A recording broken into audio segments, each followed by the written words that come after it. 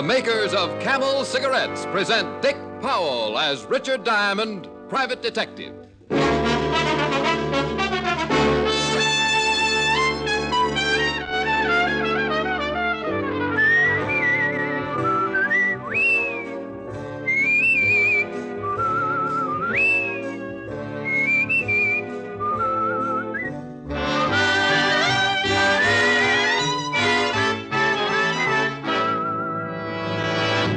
Steady pack after pack smoking is the only sensible way to tell how a cigarette will get along with your throat. In a test from coast to coast, hundreds of people smoked only Camels for 30 days. Noted throat specialists made weekly examinations and reported not one single case of throat irritation due to smoking Camels.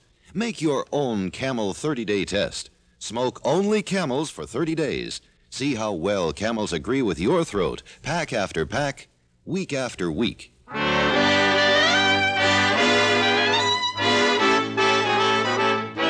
Here transcribed is Richard Diamond, private detective, starring Dick Powell.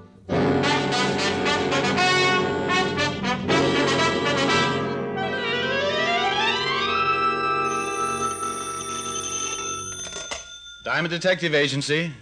Help. Rick, what's the matter? Just that, Helen, dear. Help. I haven't had a client in 3 weeks. Aw. Well, I'll take you to dinner tonight and fatten you up. No, I'm not hungry. You couldn't just send the money, could you? No. Go ahead and starve. Ferdy Parker asked me to dinner anyway. You remember Ferdy. Oh, sure. Your old boyfriend, the very old one. Rick, Ferdy's really a very nice boy. Plays polo divinely. So do horses. Well, do I go out with Ferdy or don't I? Helen, and lose the chance of watching me stuff myself? Now, you tell Ferdy you've got to do some research on a tapeworm. I'll see you in 10 minutes. Bye. Bye.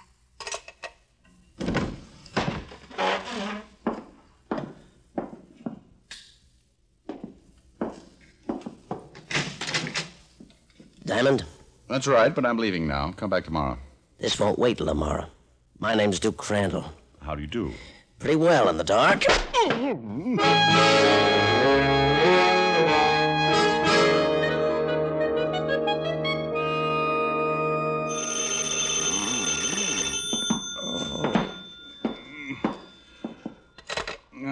Yeah. Rick, dear, I know it's a nasty habit, but I get so annoyed when people keep me waiting over an hour. Oh, hello, Helen. Yeah. Well, I took a nap. That's nice. Bye. Honey, now wait a minute. 13 guys just beat me up. What did he look like? Well, he was very big and it was dark and I couldn't see him. Maybe it was Ferdy Parker. He's really a brute at heart. No, this guy was breathing. Rick, did someone really hit you? Honey, I may be kidding, but this bump on my head isn't. But why? The man didn't just walk in and hit you for no reason at all, did he? No, it's a hobby. Rick. Helen, if you don't believe me, just sit tight. I'm going down to the 5th Precinct to see Walt Levinson. I'll drop around and show you my bruises.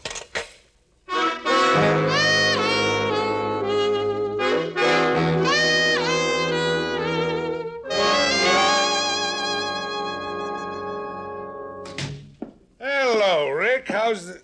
Well, what happened to you? I got engaged. She was lovely. Used gunpowder. Better get a beefsteak for that eye. My eye's not hungry. What I want now is to find a guy, Walt. Who? Said his name was Duke Crandall. Crandall? We've been looking for the Duke ever since he jumped bail on a blackmail charge. Oh? Know where he is now? If we did, he'd be in jail.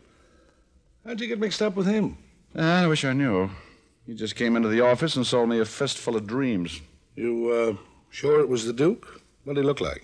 Oh, I couldn't see him too well in the dark. He was a big guy. Wore a flashy plaid overcoat. Yeah, the overcoat fits. Duke's a natty dresser. You can look over his record for yourself, Rick. No. You, say you're looking for this guy? Yeah, he's somewhere in the city. It's anybody's guess where. What about this blackmail charge? He was, bleeding a city official. Duke used to work for Benny Rathman, the gambler. Some think Benny was behind it, but Duke's the only one we could grab off. Who put up his bail? Rathman? Yeah. Until now, we thought maybe Benny had killed Duke after he bailed him out, so he couldn't pin the job on him. Here's a package. Don't worry, he's still alive. I got the bruises to prove it. What about this Benny Rathman? You think he'd know where Duke is? It's hard to say. If he did, I think he'd try and get rid of him. See, the DA's been trying to pin something on Ben for a long time. And if we find Duke and Benny is implicated in the blackmail, it'll be the DA's meat. Oh, I catch. So if Duke's smart, he let Benny bail him out and then goes in hiding before Benny can get to him. Uh-huh. That'll make him twice as hard to find. You're really going looking for him, huh? Yeah, might as well. I don't mind getting slugged, but I'd like to know the reason why. Thanks, Walt. I left the 5th Precinct and hailed a cab. The fresh air made my head feel better, but my pride hurt all the way to the Blue Chip Club, owned and operated by Benny Rathman. As we pulled up, I lit a Camel, came to a little, and when I walked inside the club, I found a dissipated pianist playing worn-out love songs on a worn-out piano.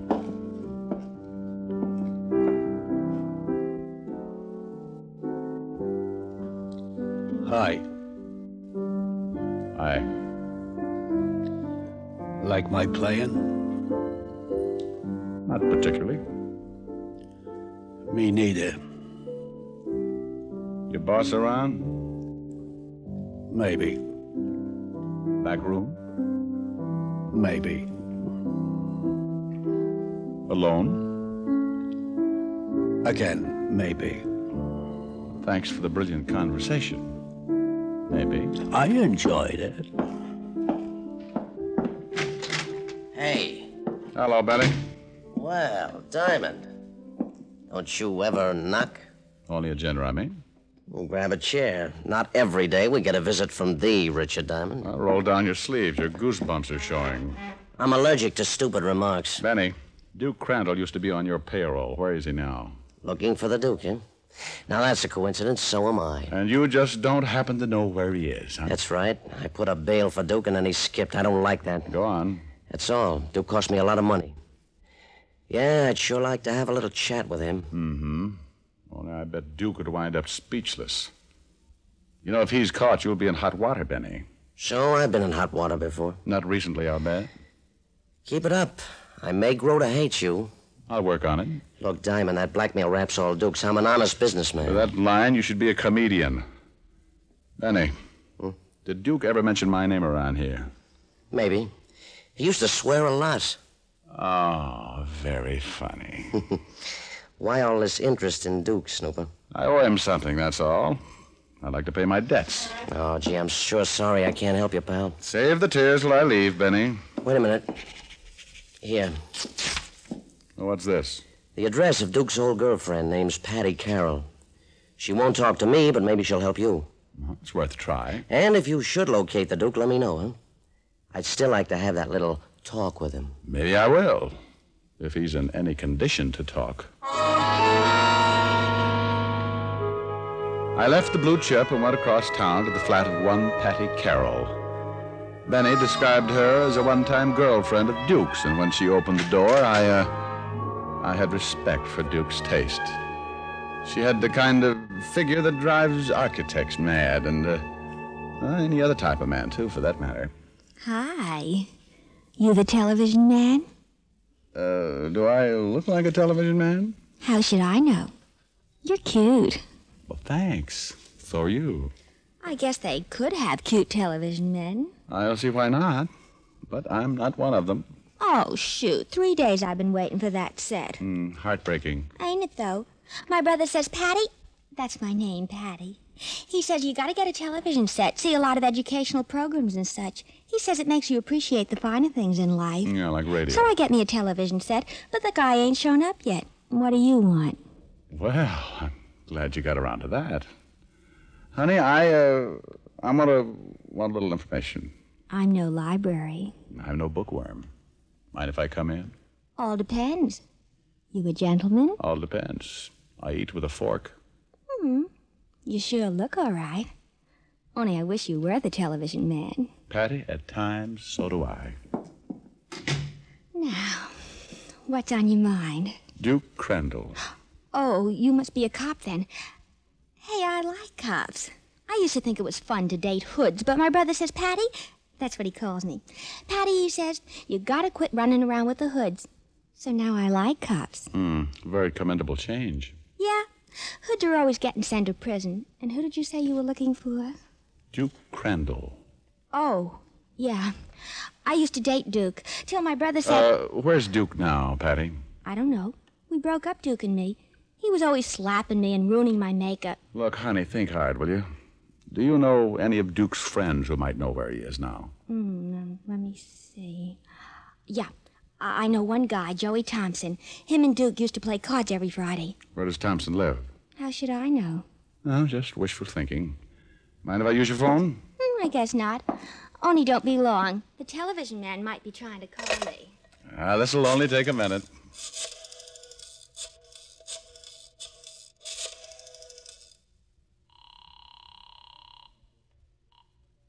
Homicide, Lieutenant Levinson. Well, I got a problem. Oh. You know a guy named Joey Thompson? Thompson?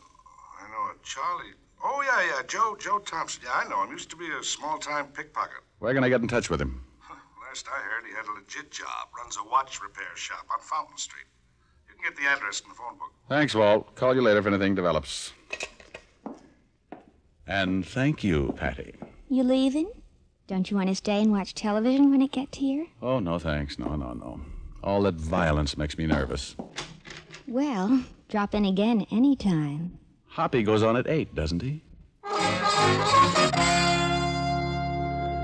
Patty had few brains and many curves and was the type you hated to leave. But Joey Thompson might lead me to Duke Crandall. And curves can be dangerous if you don't watch your speed, I always say. The hall outside Patty's rock, and as I walked down it, I had the strangest feeling that someone was behind me. 2 seconds later, the strange feeling became one I was thoroughly familiar with. Oh, the walls spun around, and I spun with them. But on the way down, I caught sight of what had hit me. An ugly blackjack held by an ugly hand sticking out of the prettiest plaid overcoat you ever saw.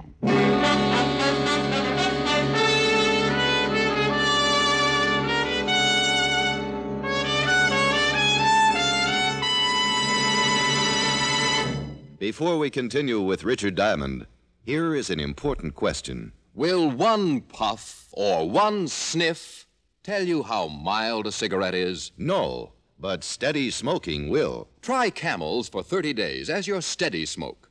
Enjoy Camel's rich, full flavor. Let your throat tell you how mild Camels are.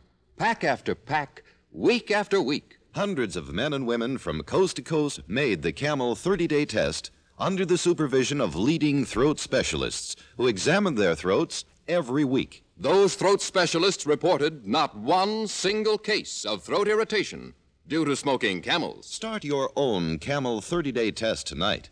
You'll get day-in, day-out proof of Camel's mildness and flavor. And you'll know why, after all the mildness testing of recent years, Camel leads all other brands in popularity by billions. How mild, how mild, how mild, how mild, how mild can a cigarette be?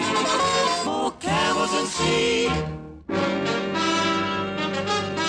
And now, back to Richard Diamond, Private Detective, starring Dick Powell.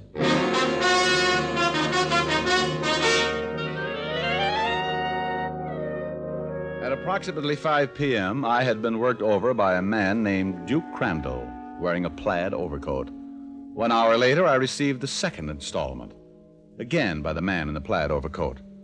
Monotonous? You know it. Hey, hey, wake up. Oh. Come on, that's a boy. You all right? Yeah, well, my head feels like a mashed potato. I heard the noise outside. You shouldn't lie around on the floor. Yeah, I know. So I dragged you in here. Oh, thank you, Patty. I'll remember you in my will, which may be in effect before long. Who slugged you? Your old boyfriend, Duke Crandall. Ooh, that bully. What's he got against you? That's what I want to find out. Here, let me fix that ice pack. No thanks, honey. Hey, now, you shouldn't get up now. I know. I like to show off. Where's your phone book? Over there. Thanks. Now, let's see. Patty, what does T come after? I should know. Oh, here it is. Thompson Watch Repair, 19 Fountain Street. You gonna see Joey? That's the general idea. I bet he won't talk to you. He can smell a cop a mile away. Well, they can't shoot me for trying. On second thought, maybe they can. Besides, maybe Duke ain't even in town. Maybe he's gone back to Arkansas. No, he's still around. What did you say? I said maybe Duke's gone back to Arkansas. That's where he came from. Does Joey Thompson know that? I guess so. Duke's always blowing about it. Thanks again, Patty. Okay. Say, you ain't gonna drive in that condition, are you? Of course. I'm too dizzy to walk. I stepped out into the hall. This time I looked carefully around to make sure no plaid overcoats were following me. The hall was empty, and immediately my head felt better. 10 minutes later, I arrived at Joey's watch repair shop on Fountain Street. I stopped outside, pulled my pants up too high, turned my hat rim back, and then went in.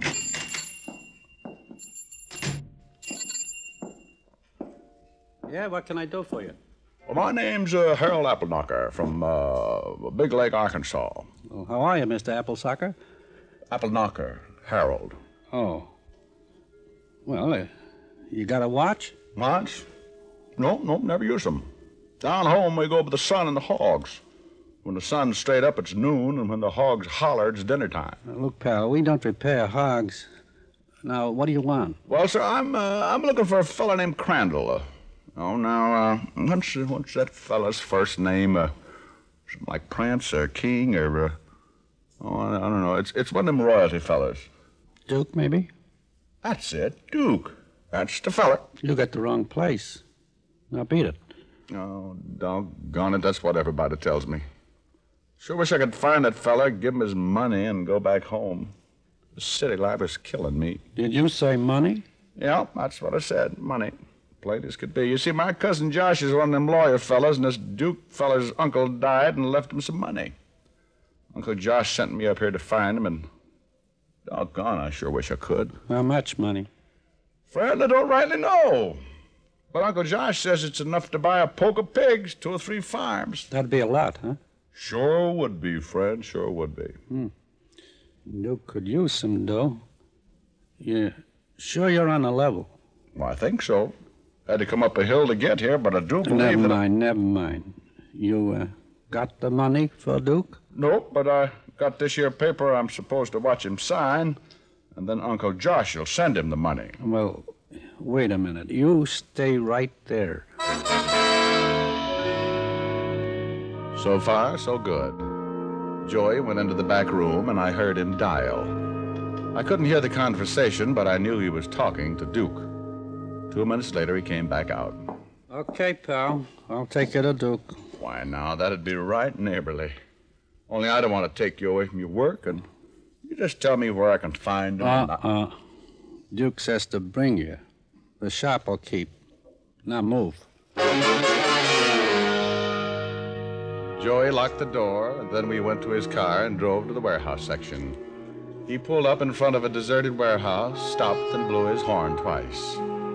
Pretty soon, a big man wearing striped trousers and a loud check sport coat came out of the warehouse and over to the car. This had to be Duke Crandall. This the guy, Joey? Yeah, Duke. Okay, Hicks, start talking. Appleknocker, Harold Appleknocker. You dropped that business. You told Joey my uncle left me some dough. Oh, you ain't got an uncle, friend. No, I was afraid of that. Yeah. Now, what's your name? How about a Swedish dialect? Got any uncles in Sweden? You see, Duke, I told you over the phone he was a fake. Yeah, it's good work, Joey. Now, get out, bud.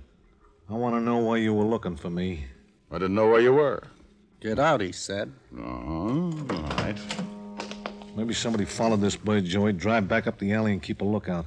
I'll take care of him. Right, Duke. In the warehouse, Buster.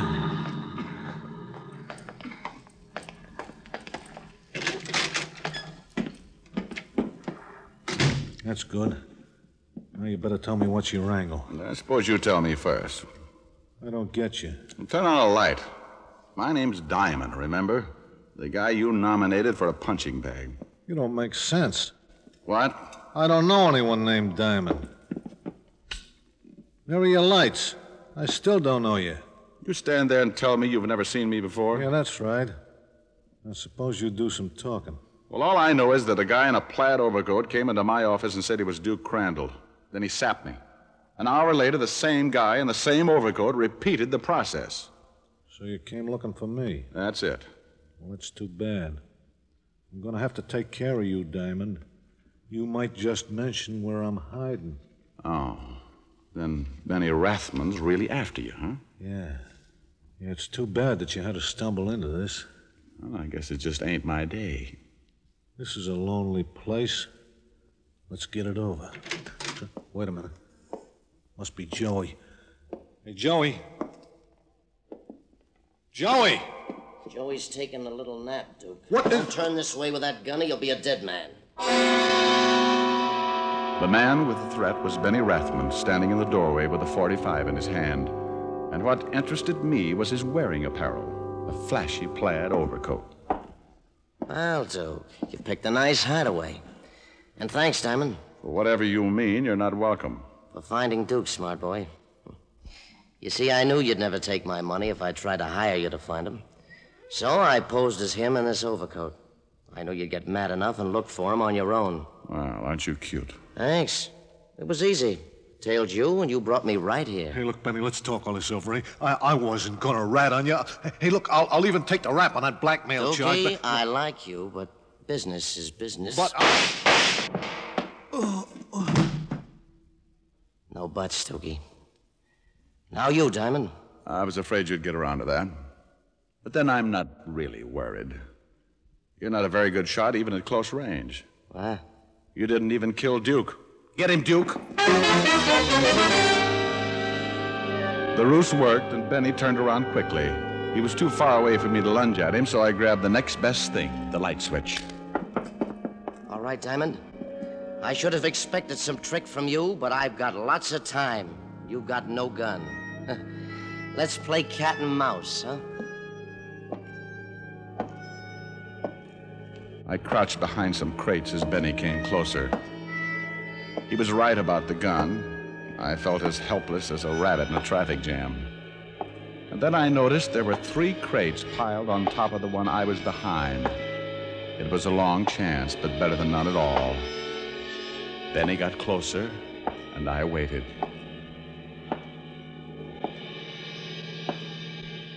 It'll be soon, Diamond. I'm getting accustomed to the dark now. I'll find that light switch soon, and I'll get you...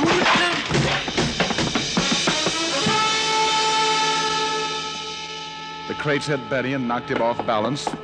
I raced out and lunged in the general vicinity of a plaid overcoat.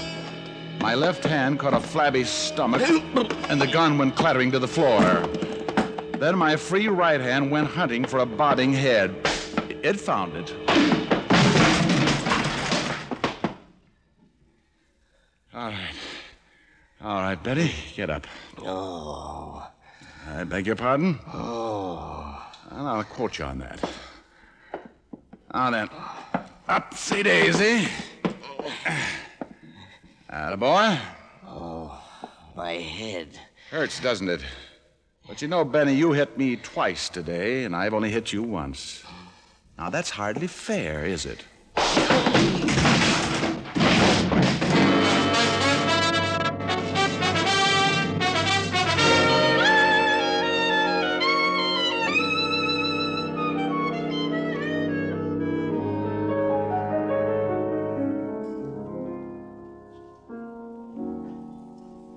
How's your eye? Oh, still at half-mast. Here, put this steak on it. That? That's a whole cow. You could feed a family with that thing. Now stop clowning and put it on your eye. All right. Notice anything different? Yeah, it covers my whole face. No. I mean about me. No. New dress? New hairdo? Well, you're too young for new teeth. I give up. New perfume. Smell. Nice. Yeah. What's the occasion? Oh, after you broke the dinner date, Ferdy Parker dropped in for a little while.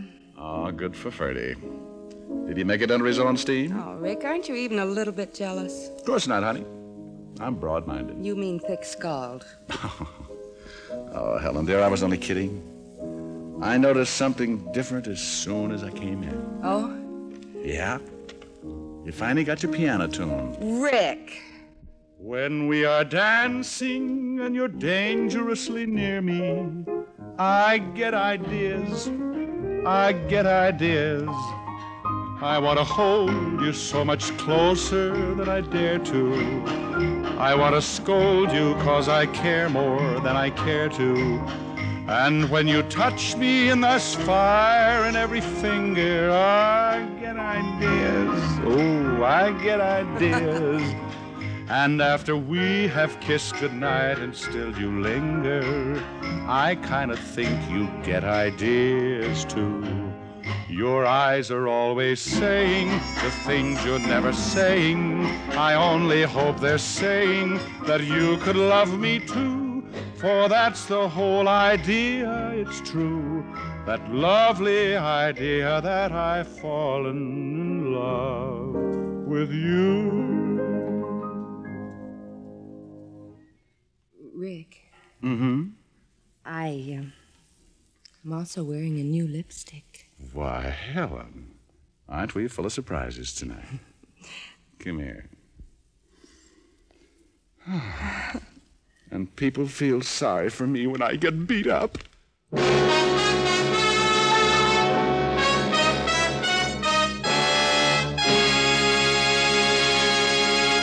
Dick Powell will return in just a minute. Camels lead all other brands in popularity by billions.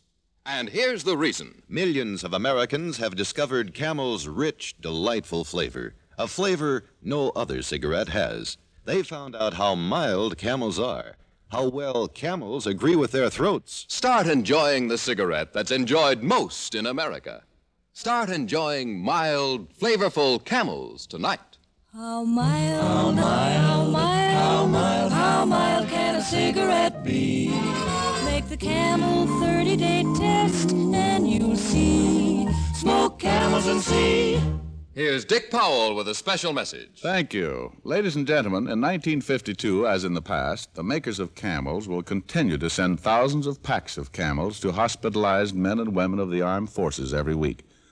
This week, the gift Camels go to Veterans Hospitals, Wichita, Kansas, and Montgomery, Alabama. U.S. Army Station Hospital, Fort Custer, Michigan. U.S. Naval Hospital, Pensacola, Florida. And to the Military Air Transport Service, which evacuates virtually all overseas wounded personnel. Now until next week, enjoy Camels.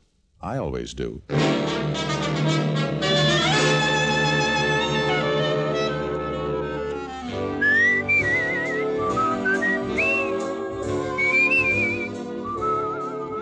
Dick Powell can now be seen starring in the Universal International film You Never Can Tell. Tonight's transcribed adventure of Richard Diamond was written by Dick Carr with music by Frank Worth. Our director was Nat Wolfe. Virginia Gregg played the part of Helen Asher. Alan Reed was Lieutenant Levinson. Others in the cast were Herb Butterfield, Sidney Miller, Sandra Gould, and Sheldon Leonard. There's more genuine pipe-smoking pleasure in Prince Albert. Let the singers tell you why. The bite is out and the pleasure's in when you smoke Prince Albert. It's specially treated not to bite your tongue. The bite is out and the pleasure's in. Pack your pipe with Prince Albert, the national joy smoke. The bite's out and the pleasure's in. And now there's more tobacco in every tin. Listen next week for another exciting adventure of Richard Diamond, starring Dick Powell. This is Your FBI. The official broadcast from the files of the FBI follows immediately. Stay tuned. This program came to you from Hollywood. This is the American Broadcasting Company.